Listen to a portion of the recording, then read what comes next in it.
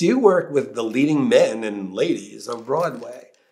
Is it different when you're working with them and their brands and they're established and they're stars and they're going to put the fannies in the seats, as they say, as opposed to someone who's just starting out? How do you work with them to make the best out of their brands and what their goals are?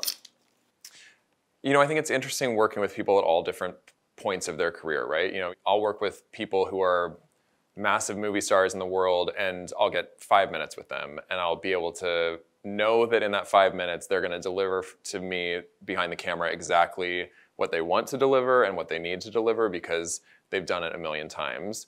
So my job when working with different actors at different stages of their career is to kind of know when to get involved and when to get out of the way.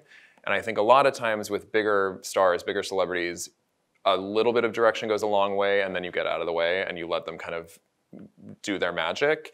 I think there are people that I work with that are just coming out of college or just going into college, and that might take a lot more work to help them gain confidence in front of the camera. I give clients homework sometimes before a shoot where I'll say, think about words that describe you. Think about colors that describe you. Give me any information that you can give that shows that you've taken a second to think about what your brand is, to think about what you're trying to portray to the world. And I think one of the things that I love so much about where we're at as a culture is that it's becoming a lot less about like fitting into a particular brand that already exists and more about bringing your authenticity to the camera. And that for me is really exciting because then you just get to experience humans rather than make them into one particular type or another. As I was going through so many of your pictures and just, again, these are works of art. Literally, you know, I'm looking at each picture and I'm getting, like you said, because you've been a dancer and at the highest level, you see the motion in a still picture. Then you also see the emotion in pictures just in people's eyes. And take us through those processes when we're shooting with someone, really trying to get that out of them. You know, I think so much of my process, it all stems from movement, and that can be the tiniest movement as an initiation for the photo, where it can literally be me reminding the person to take a breath. It can be as simple as that. It can literally be me reminding the person to like refresh their eyes. It can be something so tiny, tiny, tiny. I'm positioning people's hands sometimes just as like little bits of movement that maybe the camera doesn't even see, just so that there is something activated within them. But then when it comes down to a photograph of a dancer or a massive production photo of a show, I'm going in and kind of like chiseling away at every little detail where I'm saying, oh, you know, the person that's in the third row needs to lift their pinky finger up a tiny bit higher because it needs to fall in line with every other person that's in the row behind them. You know, I'm getting that detailed a lot of the time. But again, the joy is that when you're working with professionals at the top of their field, so much of what I need to accomplish is already being done for me. So I've worked together with you and collaborated on several shoots already. And I'm thinking as you're saying that, the common denominator between the shoots is there's a lot of people around. Lots of cooks in the kitchen. Yeah, always. Whether you're filming a solo artist, as we did in one play, or a whole group campaign, you know, where there's a lot of people. And yet, by the way, you are the calm in the storm. And our styles are different. I'm telling jokes nonstop, and you know it's like sure. Blah, blah, blah, blah. How is it different from working with one artist or when you have to represent several people to capture a whole campaign? Is it different? How do you change your focus? How do you make everyone feel included? You know, for me, it is oddly very similar, where I think it is about kind of tuning out the noise, creating a joyous space for me and whoever the subject is. I know if I'm in a good mood, I hope that people on set will be in a good mood.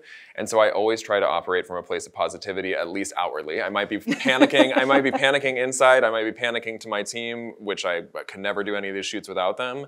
But to the client and to the subjects, I'm always trying to operate from a place of joy and movement and happiness, and just kind of like, I'm all about music on shoots. And it pains me when I can't have music on shoots, which, you know, a lot of times when there's video, I can't have music on shoots. But nudge. Yeah, exactly. You know, there are shoots where it's really tough to drown out the noise. Like, I mean, the MTA shoot that we did, which was this really exciting campaign where we were getting to kind of welcome Broadway back after the pandemic, was, I mean, what was that, like 50 people on set in a subway platform? In 2 hours. In 2 hours, including load in, load out, setup, breakdown, all of it had to happen in 2 hours. So of course my wheels inside are going a million miles a minute and trying to check everything and make sure everything's right. But I know that if I connect with the subjects and I just create this positive energy, it will hopefully read on camera. Well, speaking of your team, how many people generally do you have on shoots with you? It really depends on the type of shoot, but I always have my associate photographer, Evan Zimmerman, who is, you know, literally keeps me afloat. We love, like, I don't know what I would do without Evan. And then I have an incredible team of like second assistants, third assistants, and digitechs, and you have art directors, you have set designers, you have lighting designers. I mean, any of the Broadway show production photos that you see of mine could not happen without hundreds of people, even though it's my name a lot of times on the photo credit. When I see my name on the photo credit, I see the hundreds of people that got me to that point and got all of us to that point. As the kid you once were, speaking to the kid you are now, Peter Pan. I'll take it. What would you have told yourself your career was going to be, and have you exceeded those dreams, or are you just halfway into the journey?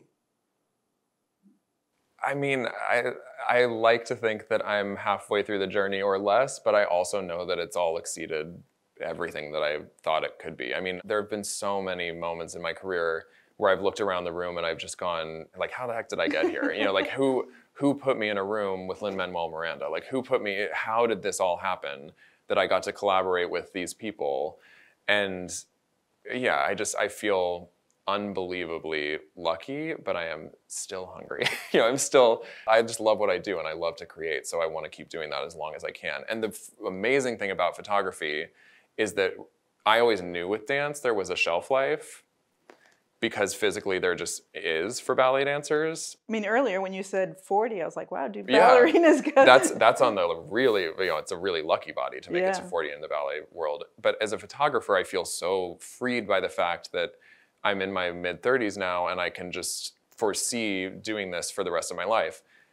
And at the same time, I also know, based on my experience of losing my dance career, that as devastated as I would be, were I to go blind or were something to happen where I just couldn't be a photographer anymore, I know and have faith that by the lessons that I learned when I was in my early 20s, losing that career, I know that I could figure out a way to find something else.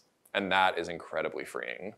So, Matt Murphy, on behalf of Sharon Daster and myself, we thank you so much for coming. And everybody, tune in next time where I'll take another deeper dive.